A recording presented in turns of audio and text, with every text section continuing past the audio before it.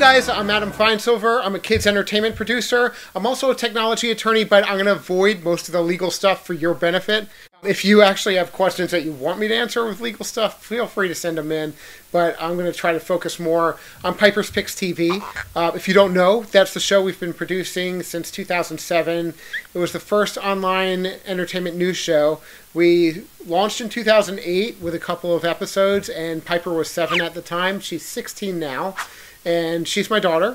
For the last 9 years, we've been producing the show, so we're going to hit 10 years this year, which is really bizarre. I've also done work on a kids TV show, and we've been wanting to document what we do for a long time. So I'm going to start vlogging a lot more, and I want you to answer questions you guys have, but I also want to document the process of what we're going through as we change Piper's Picks up a little bit.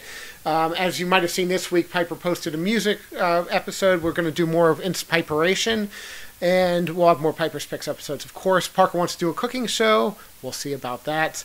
I have produced cooking shows in the past, or the internet side of the cooking shows. Anyway, so this week we're pitching one of our TV show concepts, which is a really cool process. The show's awesome. There's a lot of stuff that I won't say is crappy out there, but it's crappy. There's a lot of crappy content. There's a lot of good stuff. Andy Mack is awesome. If you've seen my article on that, I think that's one of the best produced kids shows I've seen in a long time. There's a lot of good content. If there's a lot of stuff that's not so good, this show will blow away a lot of the stuff that's out there. It's an awesome concept. We're really excited. We've gotten awesome feedback from all different people in the industry, from agents and stuff, and we have a couple different iterations of it, because when you develop a show, over time you refine it, you work on different directions you could go in. So we actually have a couple different directions we could go in with it. This week we're pitching it as the original kids entertainment half-hour, which is 22-minute show concept. It definitely hits on some areas that the big networks haven't figured out how to do, with crossing over internet and TV.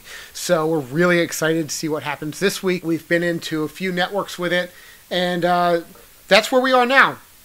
So we just wanted to start documenting the process. This is where I start with it, and if I look kind of strange on camera, that's because I'm kind of strange when I'm on camera. So let me know what you think.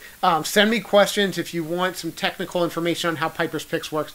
Send in the questions, and thanks for hanging in there through the first video, or documenting the process that we're going through. And hopefully you guys will like what we're doing with Piper's Picks. We're also looking at bringing in some new kids. So if you guys have some concepts that you are interested in, let me know if you're good on camera and stuff like that, because it'll be interesting to see what you guys come up with. But we've already done some scripted, and all right, I think that's about where I should end this. Stay tuned, and thanks for watching, guys.